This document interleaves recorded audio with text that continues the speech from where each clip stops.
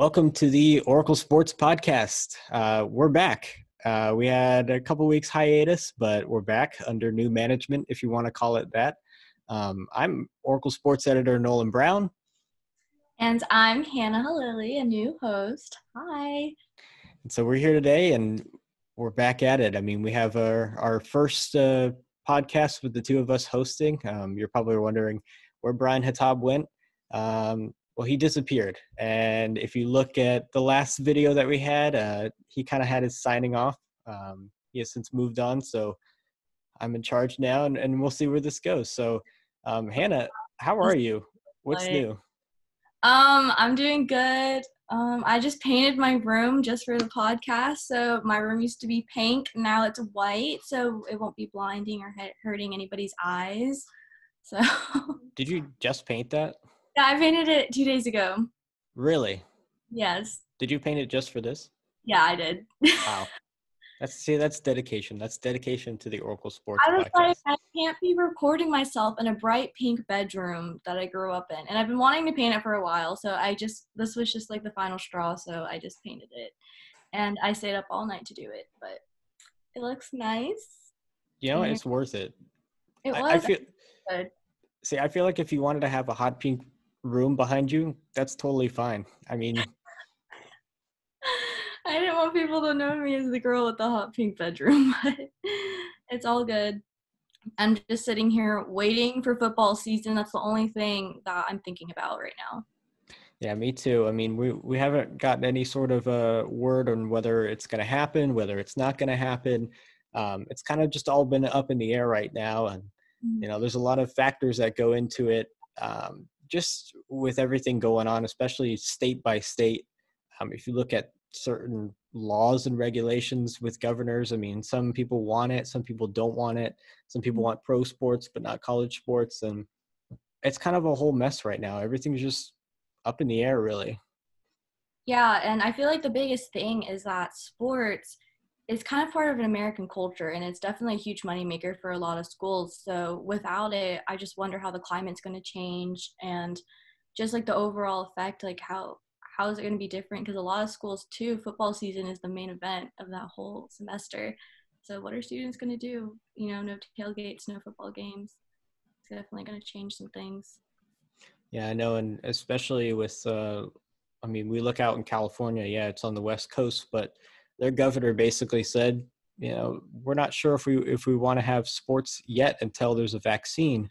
That's certainly something that's, you know, could be good for the health of the state as a whole. But I mean, looking at the other side too, and, you know, if you look at the Pac-12 conference, I mean, there are a lot of schools that are in California, and if they don't have a conference, I mean, you know, that's one of the Power Five conferences that won't be playing to its full capacity. So it's interesting to see how conferences across the board. I mean, they got member schools from different states, and it's like, are you going to play without this team? Are you going to play with this team in some sort of fashion? Are you going to have to, like, you know, there's a lot that goes into it. You could look at the soccer league in Europe that just got back. We could be seeing a huge stadium of just fans and masks. We could see, you know, every other seat to where we have to all stay 6 feet apart, or maybe only like coaches are wearing masks and there's no audience at all. Like, it's just going to change everything. Yeah, that's interesting, especially with the Bundesliga that just came back. I was watching one of the games, and I haven't really been too much into the Bundesliga. I've been trying to get into it, but I saw it was on. I was like, live sports, I'm going to watch it.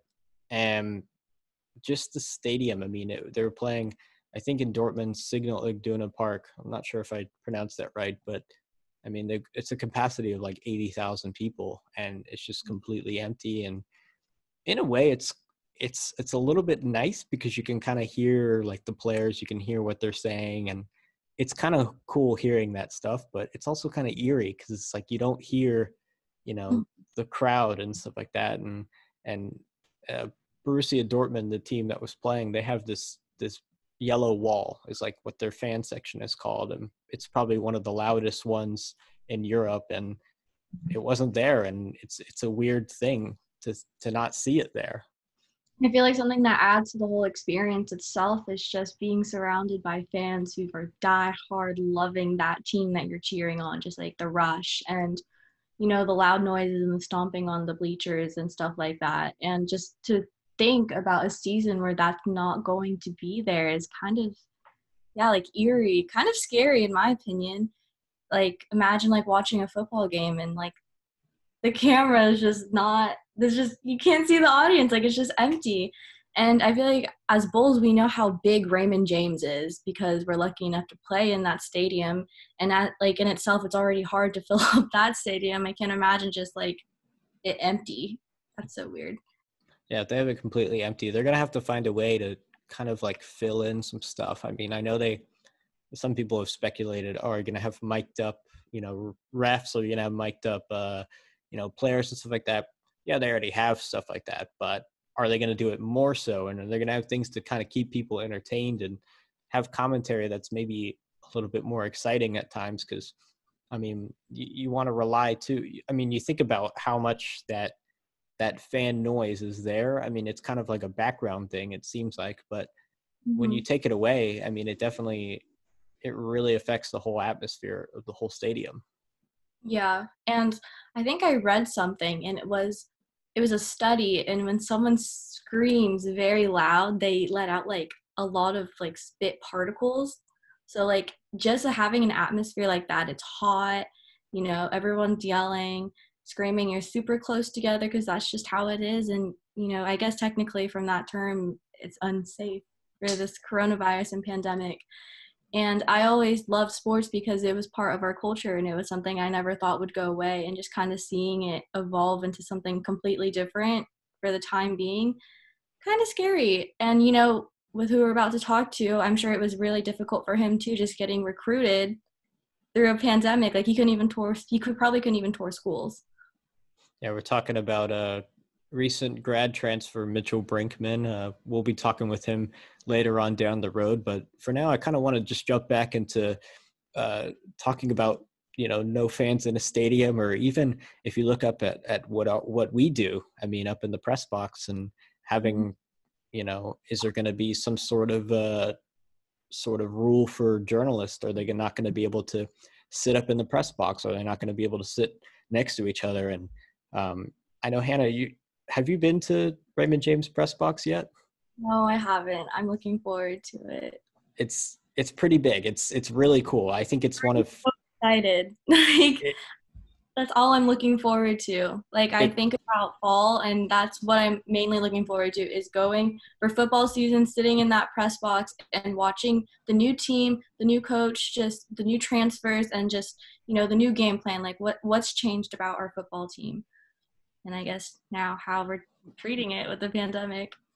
Yeah, and from that point of view, I mean, it's so exciting to see. There's so much that is building up with USF. It's like there's a lot that's new that's coming in, and everyone just wants to see it. And us as journalists too, we want to see it as well. And will they let us in the press box? I mean, I'm sure they will at some point, but I mean, it's a pretty big press box. It's sprawling in a way. I mean, with the media that covers USF football, I mean, occasionally, I think last year when they played Cincinnati, they had a lot of people. I remember they had a guy from the Athletic there, so he was Yeah. filling in for something. But I mean, it depends on the game how much journalism support you'll have.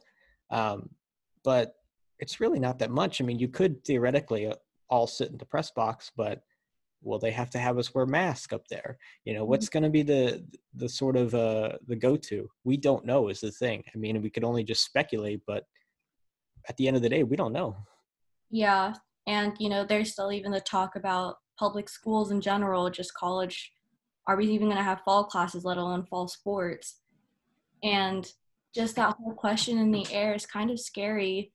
And, it's a lot. And it's just trying to think about when I picture it, just sitting in the press box and trying to report with a mask on, or, there's people like from Bulls Radio sitting there with their microphones, like actively reporting. They're going to have their mask on.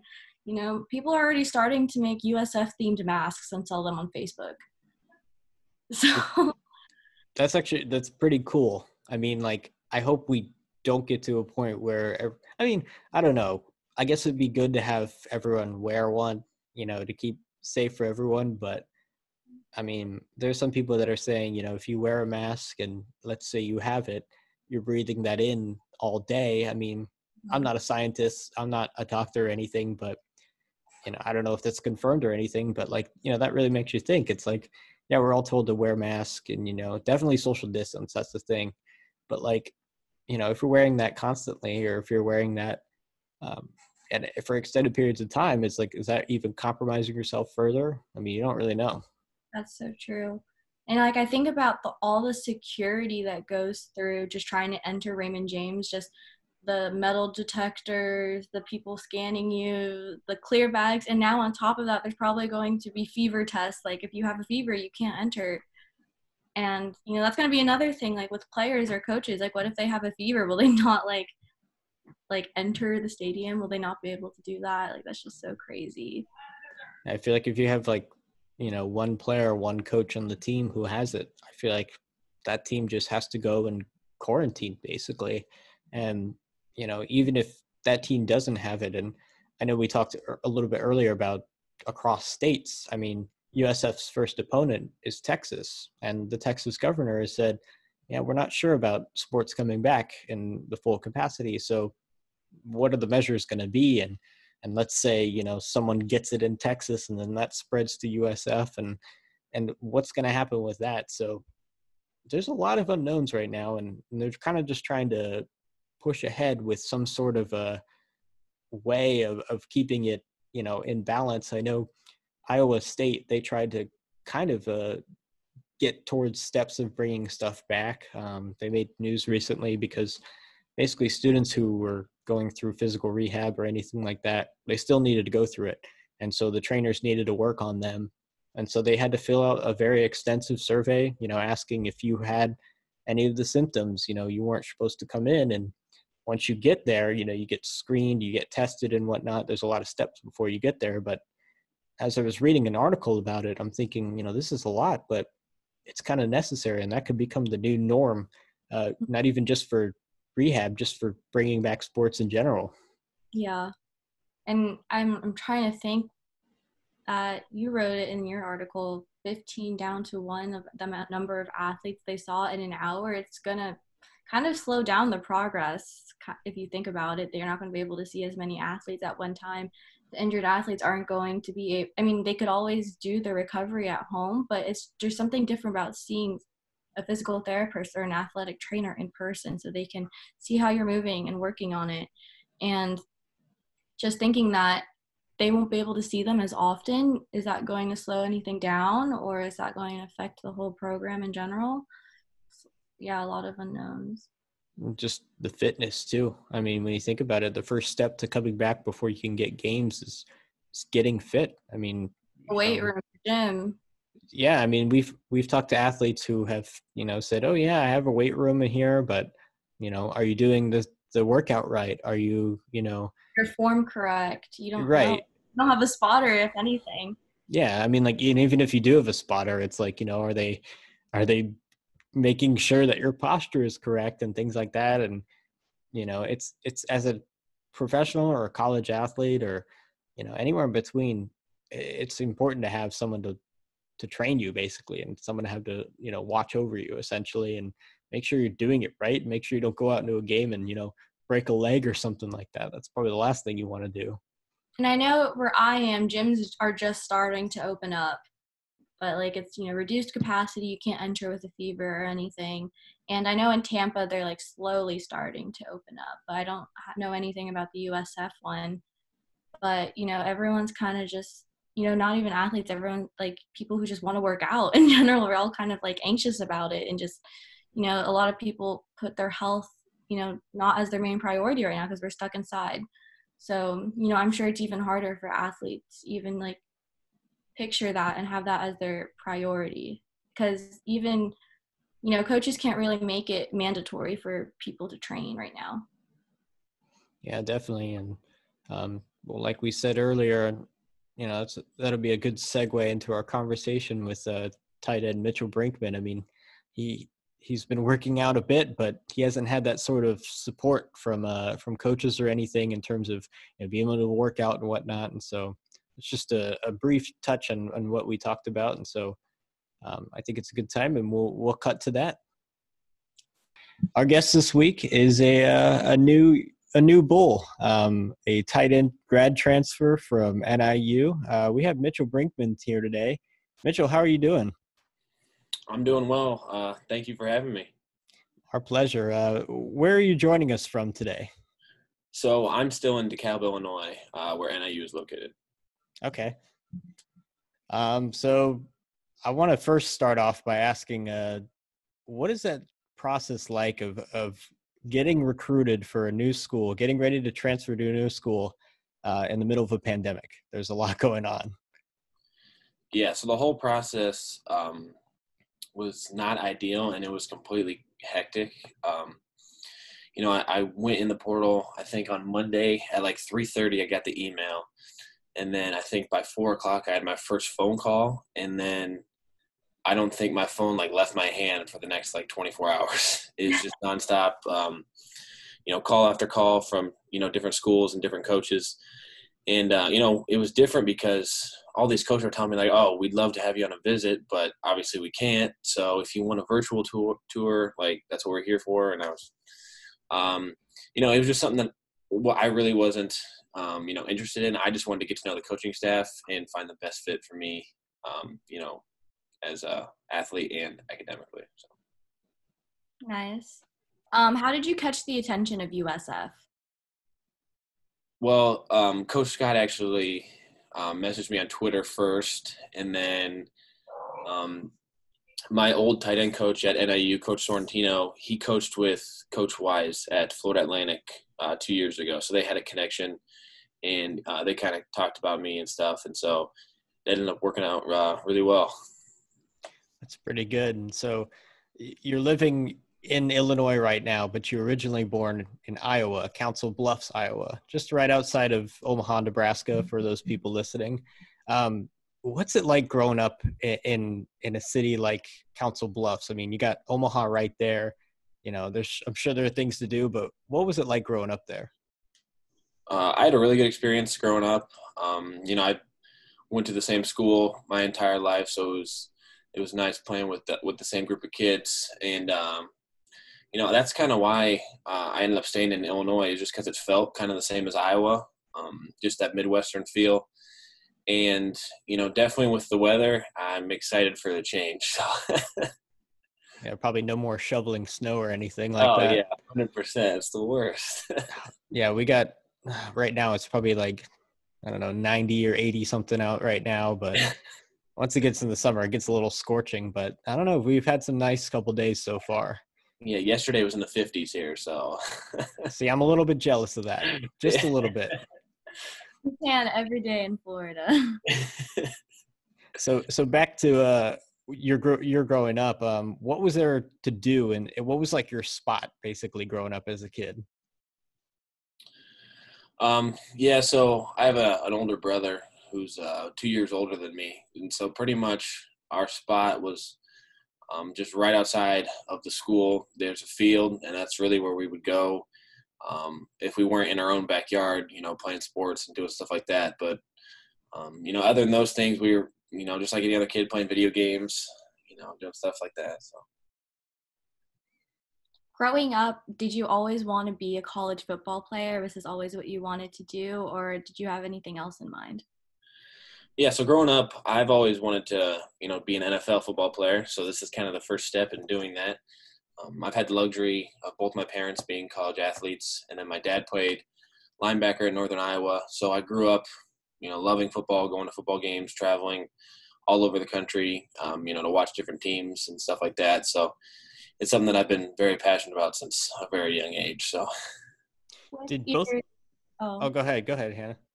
With both of your parents as college athletes and you growing up kind of in that environment, was there any added pressure or any other lessons that you learned just, being exposed to that at a young age? Well, they both assured me that they would pressure me as long as I'd want it. And, the second I said no, they would obviously let up. And I really never said no because I knew the goals I've set out to accomplish and stuff like that. And I knew, especially my dad having played at the, Division I level, that he knew what it took. And so, yeah, definitely I didn't shy away from the added pressure from my parents for sure. So your dad played linebacker. Did he ever, ask you, hey, you want to check out defense or you want to try out your line play?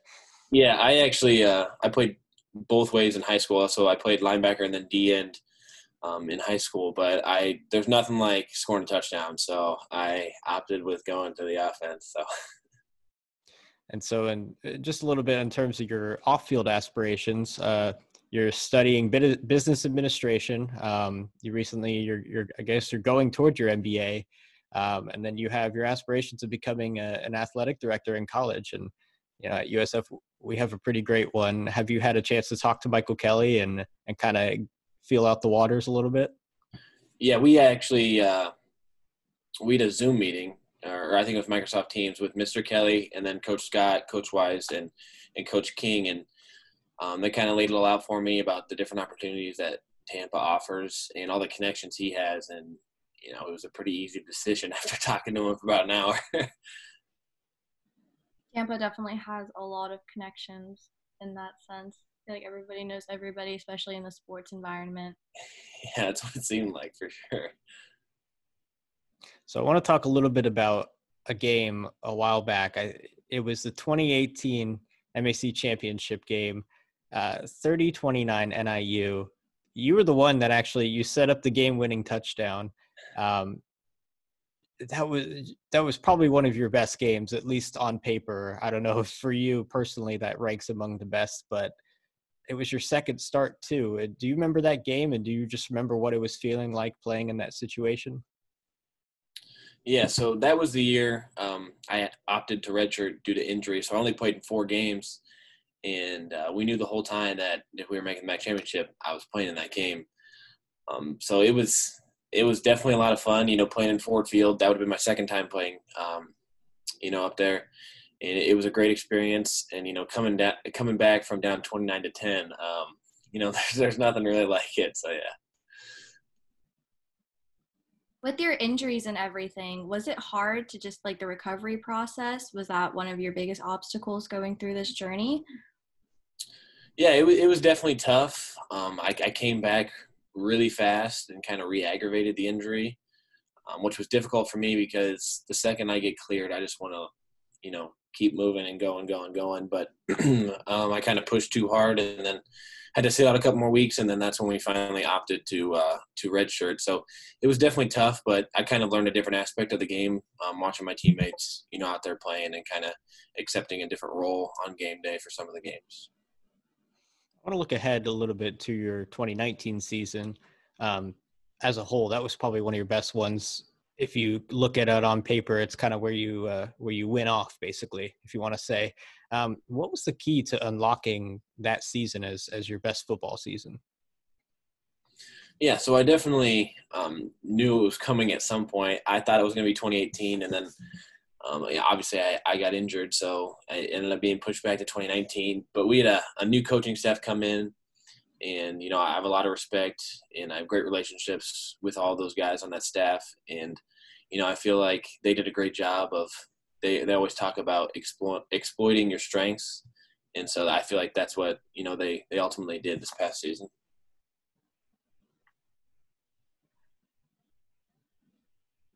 Oh, Hannah, your mic's muted. I'm sorry. I have lawn work going on and my dog's been going crazy, so I don't want to have her bark in the middle of the podcast. But comparison to Mitchell Wilcox, when did you first compare yourself to him, or hear someone compare you to him? Yeah, so I knew about him. I try and keep up with all the tight ends around the country, but I did not even think I didn't connect the dots that.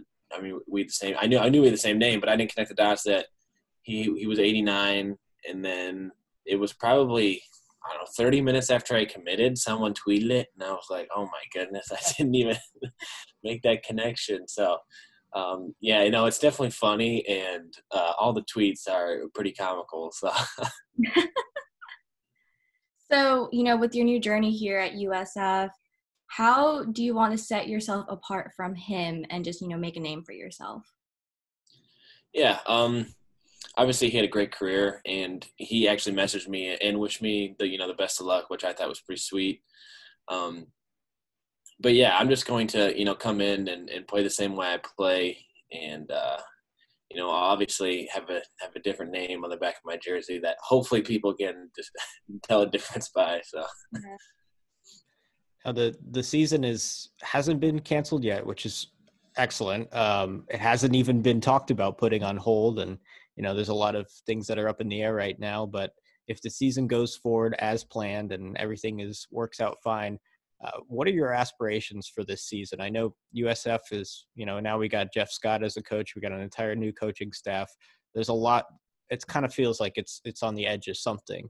Do you feel like there's there's a chance that USF, this could be a turning point for them? Yeah, well, I definitely feel there's a lot of excitement, in Tampa. I'm only there virtually, so I can only say so much. But I just know that I'm excited to get down there and, help out the program the best way I can, whether that's, on the field, leadership, in the locker room, off the field. Yeah, whatever I can to, help the team be successful. Now, I want to ask a little bit about what you've been doing basically during this time. I think all of us have been stuck indoors. I know I'm going a little bit crazy. Sometimes I'll go out for a drive or whatnot, but what have you been doing to kind of keep yourself sane and keep yourself grounded a bit?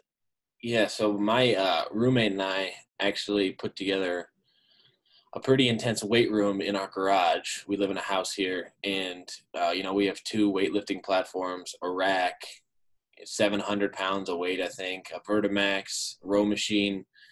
Um, so yeah, we definitely have all we need as far as lifting goes. So we just been doing that, and then kind of doing some crazy stuff around the house. We got on the roof a couple weeks ago and started hitting golf balls into a cup. I missed it, but we were up there for a good 2 hours. So 2 hours. Wow. yeah. And the hardest part with quarantine is just not having gyms. I didn't realize how much it was going to affect me just not being able to go and work out. Yeah, definitely. So it's been a blessing that we were able to, make this gym in a garage. So I have to ask, do you have footage of you guys hitting the golf balls on the roof? Because I'd love to see that. yeah, I do have a little video of it. Honestly, the angle of the shot, it looks like it went in. So I'll send that one to you. So, Perfect. That works for me. yeah, definitely.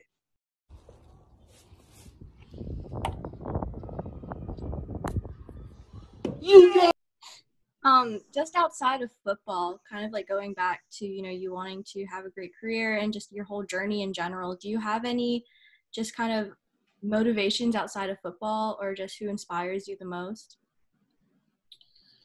Yeah, so a lot of my inspiration, comes internally, but there's definitely a lot of external factors. It's this past year. I was blessed to have, 30 some catches and 400 some yards. So it always adds to the motivation of, wanting to build on that and build on your career for the next level. So. Yeah. Well, I think that's a great way to end it off, kind of talking about your aspirations. Mitchell, thank you so much for joining us. I know this is a weird time where we're all kind of stuck indoors, but we're making the most of it. And thank you so much for joining us. And we hope to see you out in the field soon. Yeah, thank you guys. Hopefully I can get to Tampa soon. So enjoy Definitely. the warm weather with you. Thanks, Mitchell. Thank you so much. It was great talking to you. That's our conversation with Mitchell Brinkman. Like we said, we're hoping to see him out in the field soon. We don't know when that'll be, but we're definitely hoping it's soon. Thank you for joining us. I've been Nolan Brown, and that's Hannah Halili, and we'll see you next time. To everyone listening, if you have any thoughts on what we said today about the coronavirus affecting college and pro sports, feel free to tweet us at USF Oracle Sports on Twitter. We want to hear your thoughts on what you think is coming up next in the sports world.